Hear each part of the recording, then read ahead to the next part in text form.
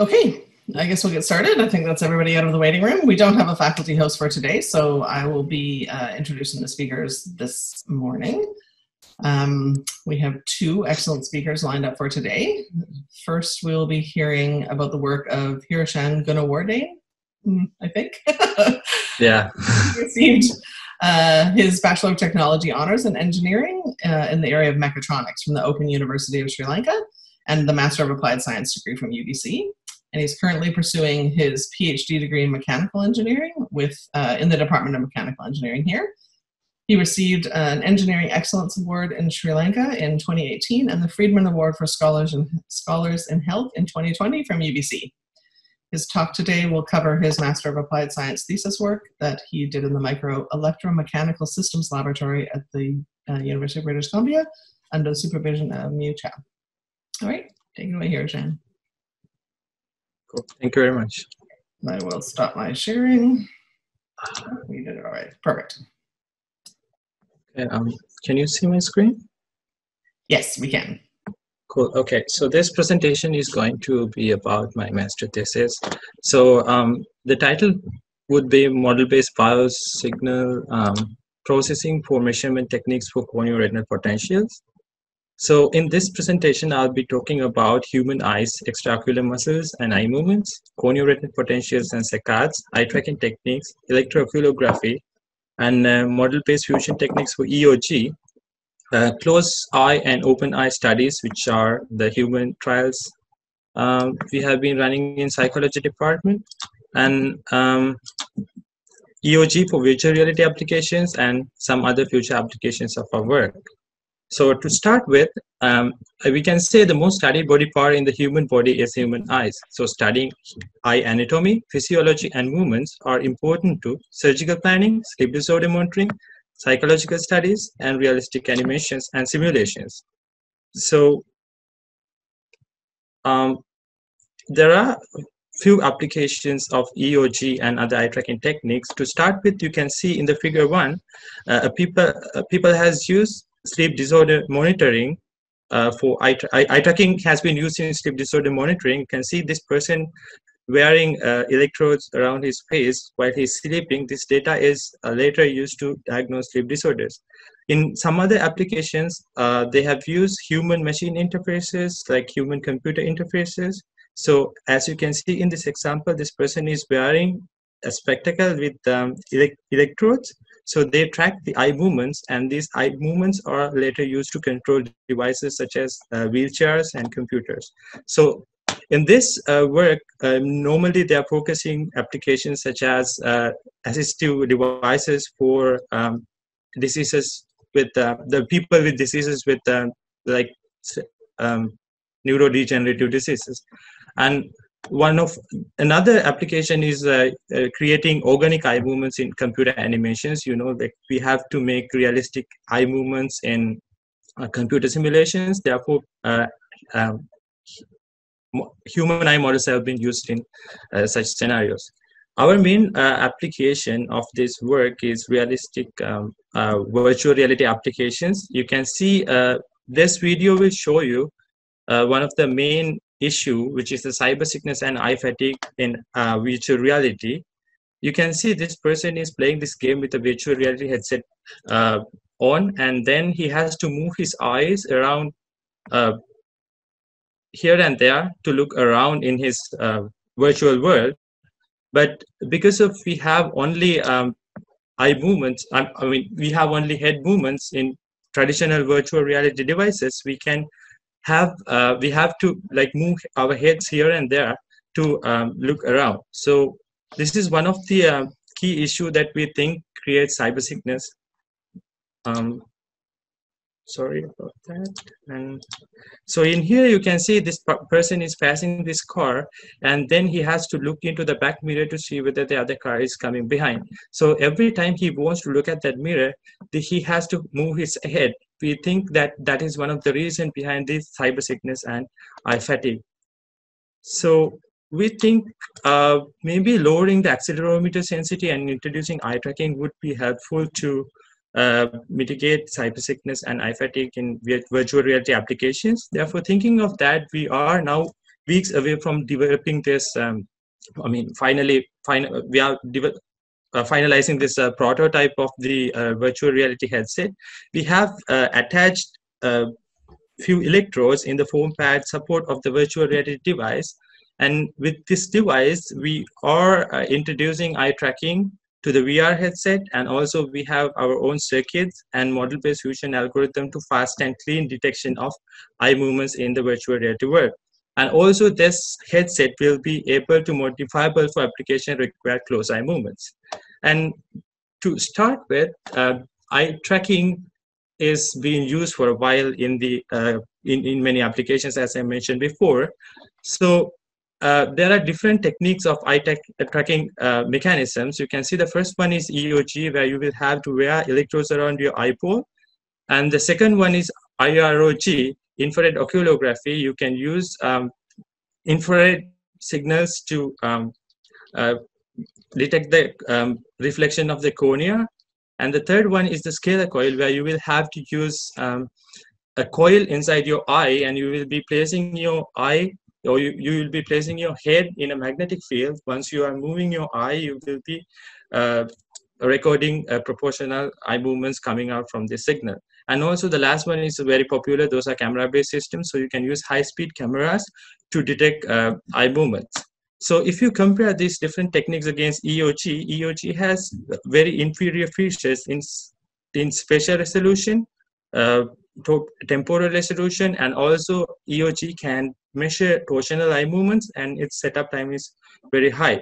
But there are advantages of EOG as well. One of the advantage is it has a linear fit in calibration, and it's non-invasive, and it has no eyesight disturbance. For example, if you're using a camera, you will have some sort of disturbance in front of your eye, but if you're using EOG, you won't have it. And also, most importantly, this is the only technique that you can use to measure close eye movements. So I think we should know what is eye anatomy to go forward about this talk. So in human eye, you will have six extraocular muscles around the eyeball, which starts from annulus fin and it goes to insertion. So you will have lateral rectus, inferior oblique, superior rectus, medial rectus, superior oblique, and muscles around the eyeball. So you will be generating different forces to move your eye when you want to look around. So most importantly, in human eye, you will have a positive charge in the front side of your eye, which is in the cornea, and you will have a negative charge in the back side of the eyeball. So we will be using this corneal-retinal potential in our work to detect eye movements. So what happens here is you will place an electrode next to your eye. So when you are not moving your eye at all, meaning that when you have your eye in your resting position, you don't have you are not going to get a signal at all. But when you are moving your eye away from the electrode, you will get a negative signal.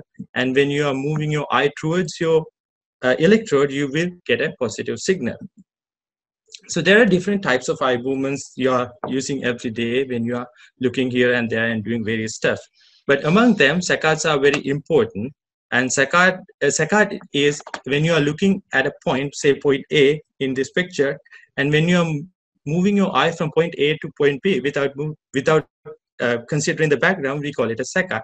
So you are making millions of saccades every day, and we are interested in saccades. Saccades are mainly used for diagnose different medical disorders, and also it's important for virtual reality applications.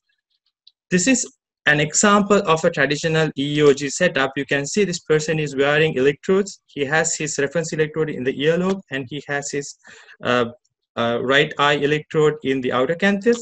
And then when he's blinking and moving his eye from left to right, you can see there is a signal coming out from the electrode that you can measure, which is proportionate to the eye movement. You can see he's moving his eye and he's blinking, and these blinks and different eye movements are in the signal. So this is basically we're measuring the corneal-retinal potential. So one of the key issue in recording their signals is this is typically record raw signal which we get from that setup. These signals has DC drifts and it has blinks. You can see a blink that has corrupted one of the saccades. A saccade is this. Actually, this is interested information. So we are interested in extracting saccadic eye information from raw signals. But if you have a blink, you can do it. And also, you will have EEG, EMG, and many other noise artifacts due to different issues. So we can model actually this signal in terms of, let's say ET is the voltage recorded in the electrode. So it is equal to the corneal-retinal potential plus artifacts and noise.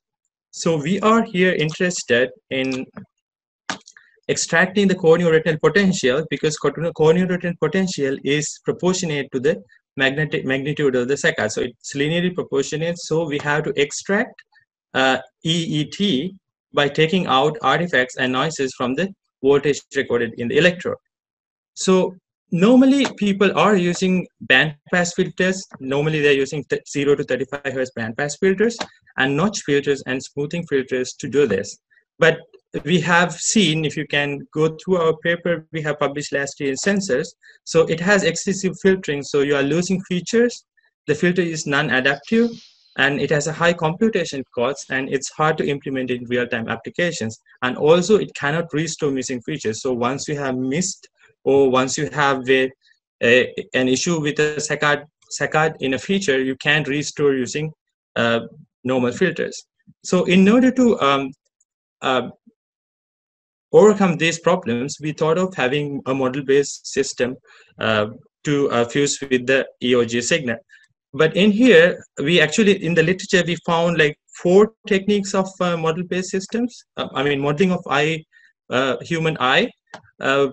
There are like 4 different techniques they can use. They are used to model human eyes. The first one is geometrical model.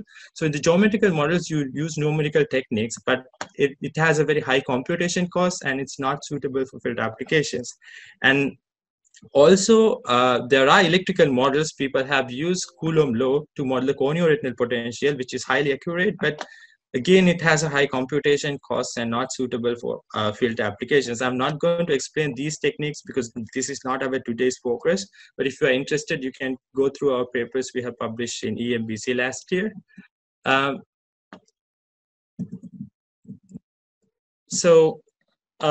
We have actually worked on hypothetical models and the mechanical models. The hypothetical models are you hypothesize to fit a particular eye movement. For example, you can say it has a constant velocity or a constant acceleration, and then we have fused these models with our measurement signals, and we found that it has a very low computation cost, but it again cannot improve missing or contaminated features. So the best ones are the mechanical models. You use lump parameter modeling like stiffness elements and damping elements to model human eye movements, which has a low computation cost and also can improve missing and contaminated features. But again, it has an issue because it can't actually, I mean, you can't use single parameter for all of these models because it depends on the person.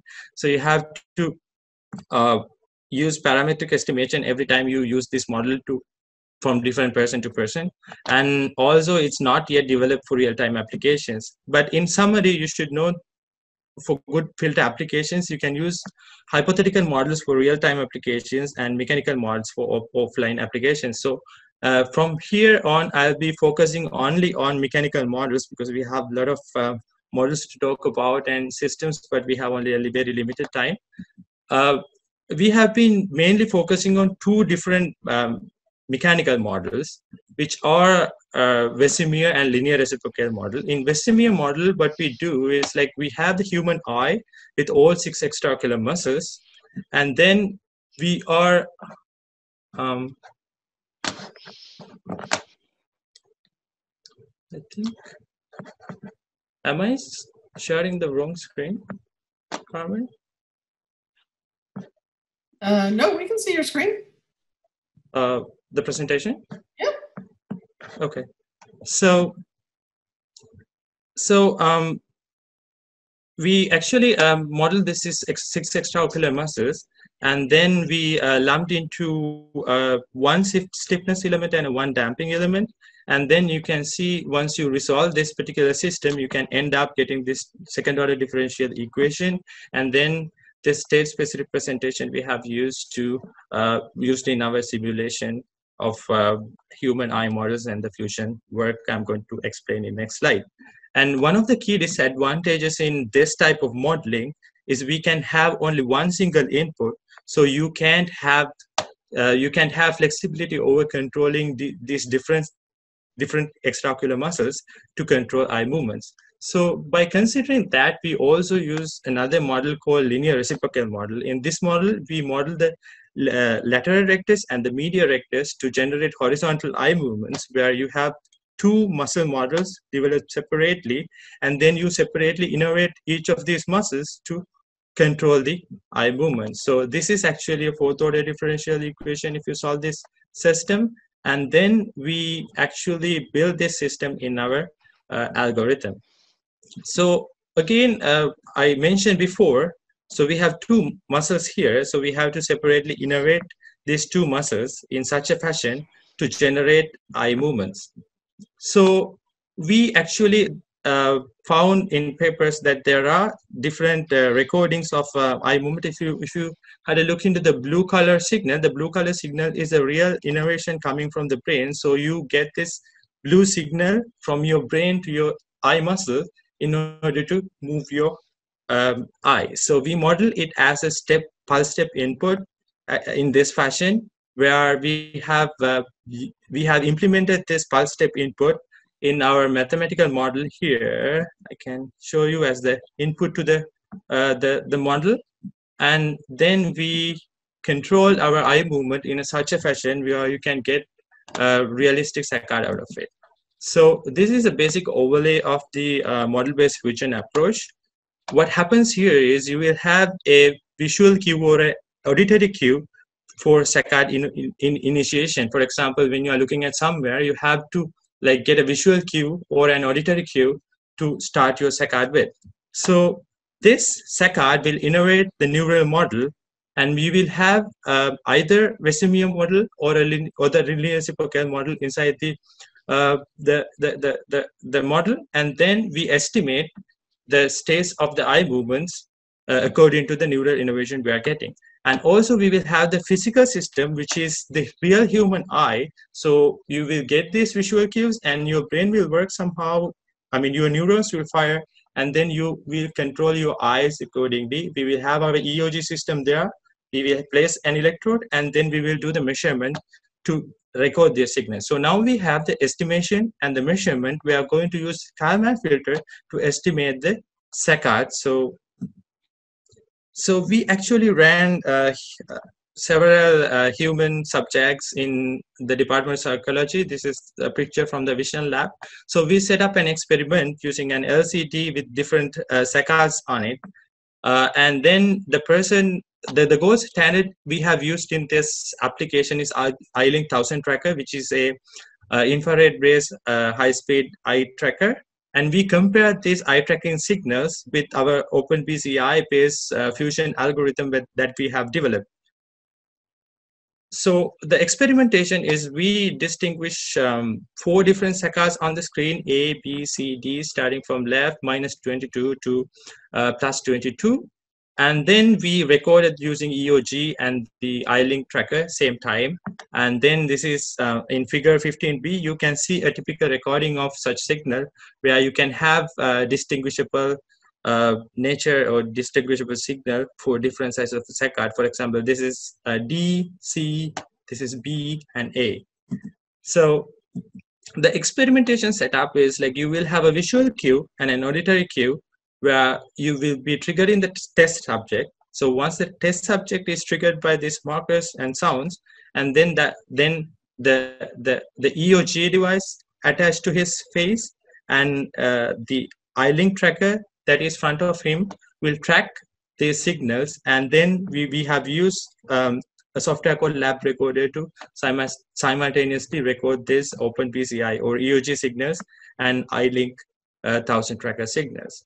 So the trial description is what happens is you will have to press a key in the computer, which is the space for this one, and then you will initiate, then you will randomly generate, you will get a random generation of the auditory cue and a visual cue. For this example, say it's A. So you will hear A and you will see a point on the screen. So you will have to fixate on this point in the screen, and then you will have to wait until you hear a ping, and then you will be again display the initial point. You can come back. So you will hear A, you move your eye to your A point, and then you wait there, and then you come back. So we have done this experimentation for A, B, C, D in a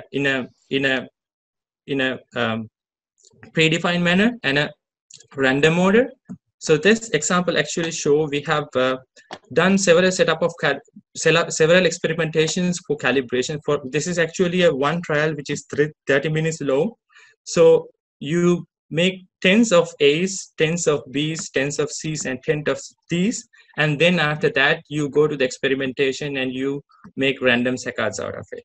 So we have recorded this. Is the blue color lines are the Biosignal or the iLink 1000 tracker, and then the latter part, the orange color signal is EOG, the electrooculography signal. And from these signals, we have actually studied some parameters. The first parameter is the latency. The latency is the saccade initiation to the first change point, and then the saccade amplitude. Saccade amplitude is basically the average of the peaks, the peak points of the saccade signal. And we also recorded, or we also measured the saccade velocity for this application.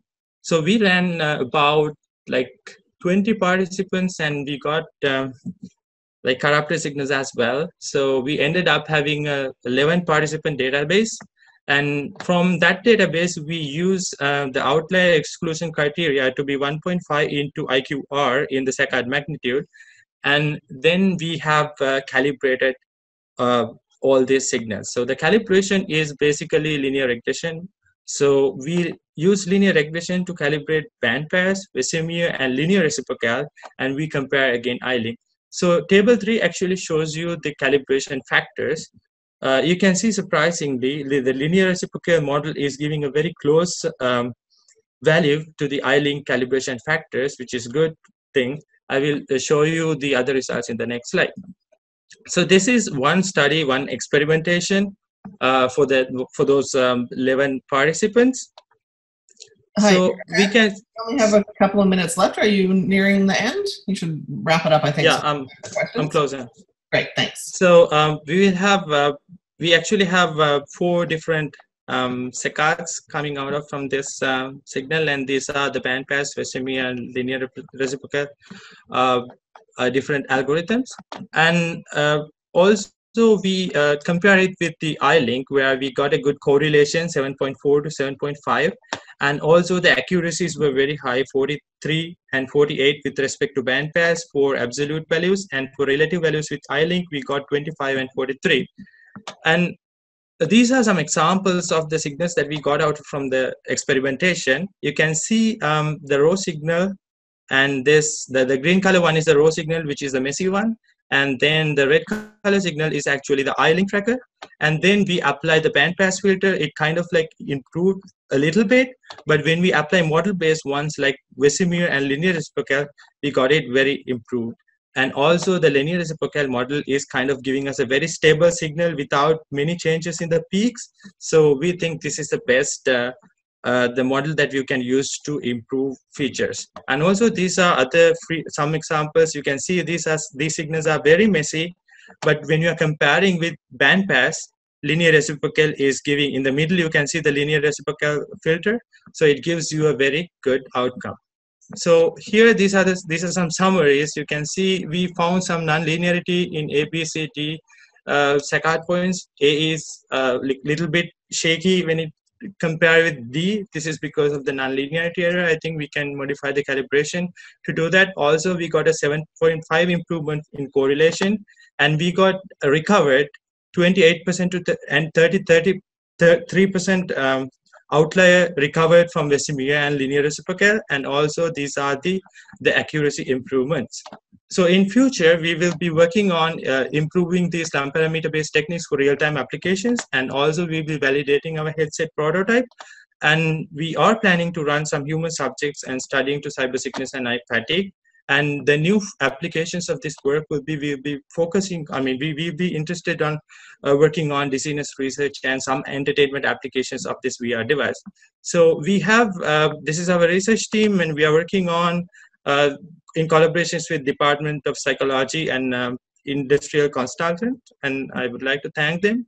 And here are some publications and theses that we have published out of this. And I would like to thank NSERC for sponsoring us for this project, and also Stanford Neuromuscular Biomechanics Lab for simulation support, and also from Dr. Dinesh Pai from CS, and Biotalent Canada program and Berkeley and UBC program for sponsoring the undergraduate students who are involved in this project. And thank you very much for listening to me. If you have any questions, you can go ahead. Great, thank you. There are loads of questions in the chat, so I will get started. Okay, let's see. I'll try to, there's common themes among some of them. What is the coordinate base for the system to analyze the movement? So in the case of strabismus and other eye misalignments, how can you adapt the system? Well, right now we are not focusing on any eye disease like strabismus. This is only for like a person who has a good eye movement or without any eye disorder. So the coordinate system is basically in the center of the eyeball for now. But with the strabismus, I think what happens in strabismus is you are getting some issue in the extraocular muscles. So you are getting a kind of like a misalignment when you are moving your eye, so you can't focus on one point. So I believe these models actually can somehow focus on, or maybe like modifiable to such applications, but we haven't done something like that yet. Okay, and a couple of questions that are sort of related. Was the head fixed to isolate the effects of head movement during the experiments? And then sort of relatedly, can changes in facial expression or speaking interfere with your signals? I think you can see my screen. Here you can see the experimentation setup. So we are using this headrest in the iLink 1000 tracker. So head is fixed with respect to the iLink tracker, and we are asking from participant to move their, not to do their unnecessary head and eye movements. Often when they are running the experiment. So that's one of the specific instructions that we are giving to them. So they shouldn't be like blinking too much. They can have their natural blinks, but not blink too much. So, I mean, if you have like too many blinks, then you will have a corrupted signal. Right. Someone was wondering if you could elaborate on eye fatigue and cybersickness. Are these factors unique to VR applications? Yeah, one of the key challenge in cybersickness is, in VR is cybersickness, right? So what happens is when you are playing for like maybe half an hour, you get your head dizzy, and you will have the dizziness, and you even maybe like ending up maybe vomiting, right? So this is actually the key challenge that we are seeing in VR. And also the eye fatigue is because you are focusing into a point which is too close to you, and you are pointing your eye into like maybe like a very low range of points for a long time. I think that's one of the reasons that we have eye fatigue.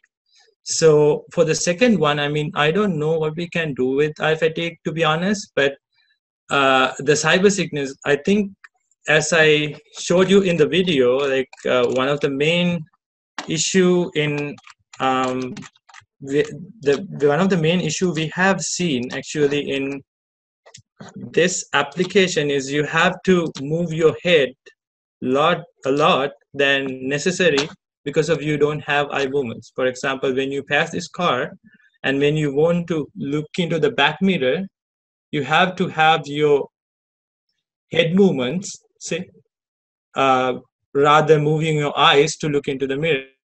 So once we have the eye movements in the VR, we believe that it's going to reduce the eye fatigue and cybersickness. Not necessarily eye fatigue, but maybe cybersickness. So some studies in virtual reality sickness suggest that women experience higher rates of motion sickness. Does your eye tracking investigation shed any light on this issue? That part actually we haven't think yet. Maybe that's one of the good suggestions we can have focused on, I think. Right. Yeah. Okay. Could your new analysis of saccadic eye movement be applied to diagnosis of concussion and post-concussion syndrome? I know that this movement is often impaired in concussions. Yeah, I think we can. I don't know the relationship between the eye movements and the concussion. Like if there is such relationship, I think we can use the eye movement. We can use this algorithm and the device to record the data, and then from there we can see whether there is a relation. Right. And one of the nice thing that we have found is in St. Paul's Hospital, there is something called Rotary Clinic. So they are researching about the dizziness. So I think we are kind of like trying to focus our devices to their applications as well, where we can record the eye movements of the person who has diseases like vertigo, and then later predict the vertigo or maybe like their level of the sickness using these eye movement recordings. Right. But that's in research level. Right. So I think we'll just have one more, and this is kind of a synthesis that several people have asked this question or variants of this. Could this work be applied in order to improve care in the field of optometry or ophthalmology, or towards creating and improving biomedical devices? Well, that's actually a nice thing. If you remember the two model-based techniques that I mentioned here, give me a second. So we are working on different eye movement models. So if you are using hypothetical models, those are good for real-time applications, and the mechanical models are good for offline applications. For example, if we are using for some sort of a medical applications such as diagnosing a disease, I believe you no need to have real-time data. So you can record it, and then you can use this model-based fusion technique to improve the signals and see whether what their actual human eye behaviors are. So I think it can go both ways. It can be applied in both applications, but right now it has to be different models that you should be selecting in your fusion-based application. Right. Okay, great. Thank you so much for the talk. That was very interesting. We'll move on to our second speaker now.